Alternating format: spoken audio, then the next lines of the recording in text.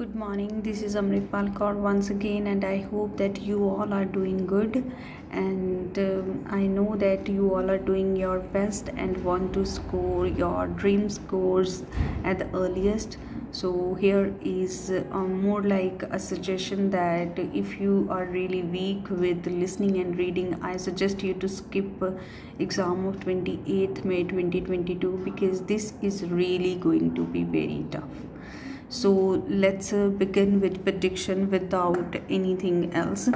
So first of all, listening. Blanks, and blanks could be 2 words and even 3 words. Then part 2, matching the information, choose 2 out of 5. And yeah, there could be a map as well. And in part 1, there are chances that your first 5 questions would be blanks and another 5 would be MCQs. So part 3, again it is going to be MCQs, the tough one, and part 4 again blanks, 1 word blanks.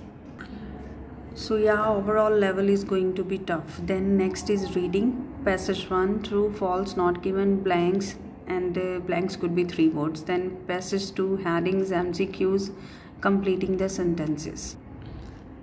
Passage 3 is writer's name, yes, no, not given, summary blanks, and I warn you that these summary blanks could take a lot of your time, so please be wise while doing that.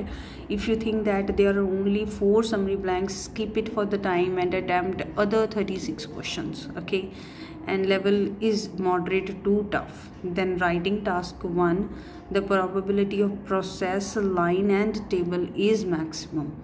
Task 2, discussion essays, that is discuss both views and give your opinion or to what extent do you agree or disagree, and topic is going to be tough, you might struggle for the ideas. Then task 1, when it comes to GT, probability of formal letter, informal letter is the maximum.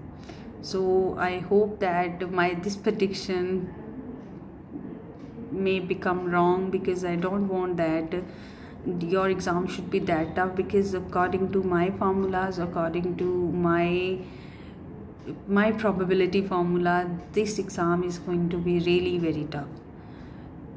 Somehow, all the very best for the students who have prepared themselves and who have made their mind that they are going to take this exam. All the very best, and God bless you all. Thank you. Thanks for watching.